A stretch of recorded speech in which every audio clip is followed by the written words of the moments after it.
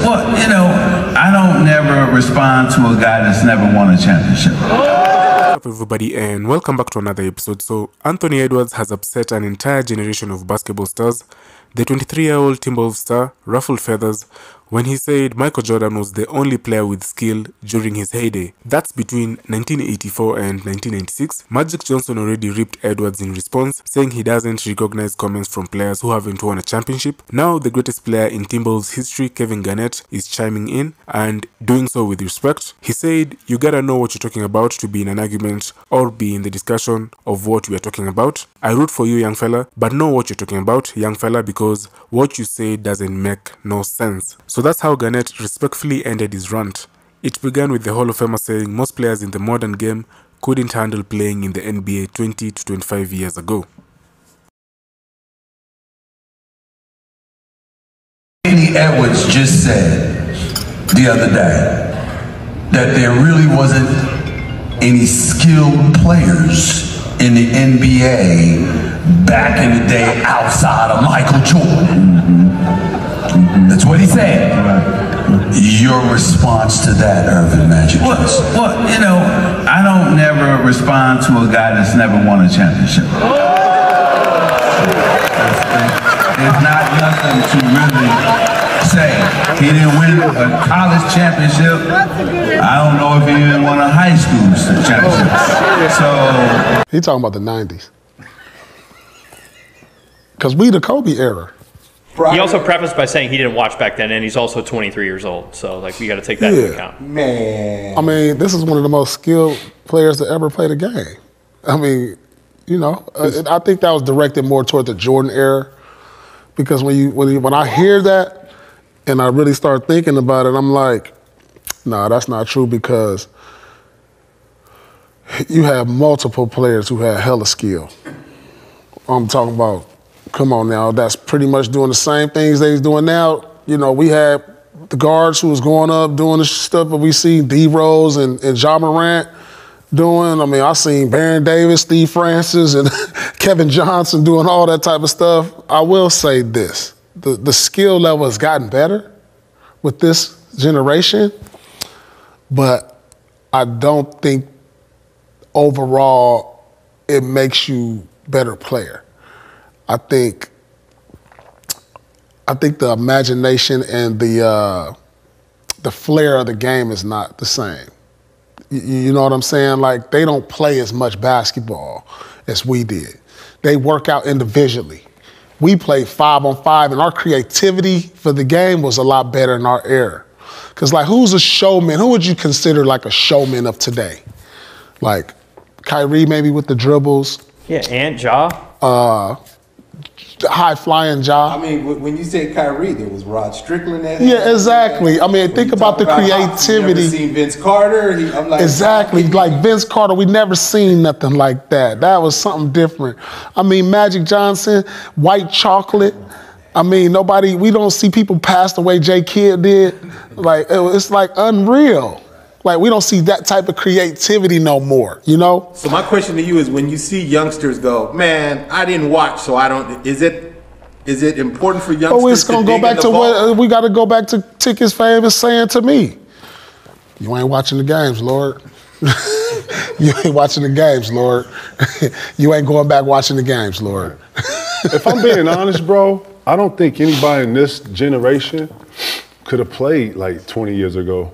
If I'm being 100, and this is to everybody in our league, Tatum, all y'all. Let me tell y'all something, bro. 20 years ago, bro, you couldn't get to a triple step back. Nah. You hear what I'm saying to you?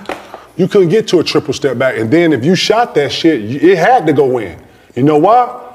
Because we had efficiency back in the day, my dude, and it was so fucking hard. It was too physical. And guess what? The league had to come off of it for the flow of movement to be able to have scoring go up, which is why we like to sit here and watch kind of the rat race of the high-paced game, right? But, bro, let's not talk about the gamemanship, and let's not talk about the physicality of the game back then. Real shit, because I only think half these kids in the league could have been on an NBA team 20 years ago. Straight up. The locker room was too too grown. You know what I watched too? You know what I watched? It was too grown. It was too of them. It was too much of a of a fraternity. You know what I'm saying? Like, yeah, man. Just like the hand check. No, bro, it was a different vibration. David Stern did a great job of taking all of the physicality out of the game. You understand? Freedom of movement means freedom of movement. Man, back in the day when you had to get by Paul because Paul was squared up with you and ready to slide, and then he could body you, he could poke, he could use his hands, but I can use my hands. I can fight through a screen. Bro, the shit that we saw in the Olympics was similar style play when the guard can ride you damn near over the pick. Yeah. And if you don't know how to get out of that, and a nigga like Holiday, when he come out and he get over, he there. Right. So if you go to cross him, bro, you don't even. That's what I'm saying, bro. Man, the levels in which you had to be not only strong enough but skilled enough to get by this nigga in front of you. You understand? And then they ain't never seen a 6'7" Rodman guard you. Bro, I see you. And you know, you in the scout report. We know you go left. We know you can finish right, but you go left to pull up. Bro, everybody knows. Bro, niggas watching the games back then. The Isaiah Thomases and the Dumars, man. Dumars shut Jordan down. Bro, they was coming to the lane, bro. You might get your nose broke trying to dunk. You understand? Dwayne Wade broke Cole's nose in the All-Star game. Man, bro, it's just different. It was very different back then, bro. Real shit. I'm talking about in the locker room. You can't be on your phone in the locker room. You can't. Bro, 20 years ago? Nah, nobody in this era could have played 25 years ago. We said that. And I'm talking about not just the play and all the skill that everybody got, actually was called bad shots and lack of efficiency. It was until they start fucking with all the data and saying take more threes than twos. Before then, we played ball, bro. We didn't give a fuck about all that other shit. And the GM couldn't come down and say, put into a game plan with a coach like Doc or D'Antoni talking about, we trying to get touches and touch the paint. Bro, I didn't see. Yeah, it's hard to say more skill. That's what I'm trying to say. Nobody in this era has a mid-range. Bro, you couldn't get, nobody. Nobody in this era has a post game. And the ones that do look amazing. Look at Shea. Shea got a mid-range. Yeah. Yeah. You know what I'm saying? Like, it's only like a few of them got. That's what I'm saying, bro. 2 dribble, pull up. Yeah, they don't try to do it. Okay, young fella, if you hear me. And then y'all exhaust the ball. Y'all are dribbling the air out of the ball. Right. Y'all dribble the ball 100 times more than another nigga. Right. Catch it off the bounce. 1 dribble, 2 dribble, pull up. Let me see you do that off the bounce. Right. Let me see your skill work off that. I ain't even known it like this, but bro, you can't come from niggas and not expect a rebuttal on shit. Bro, real shit, it was totally different. And you had to have that work, and you had to really work on your shit. And it wasn't you was out 2-3 games. Man, your teammates, hey, bro, what you doing tonight? You going? Nah, I can't go, man. My toenail off, man. I can't.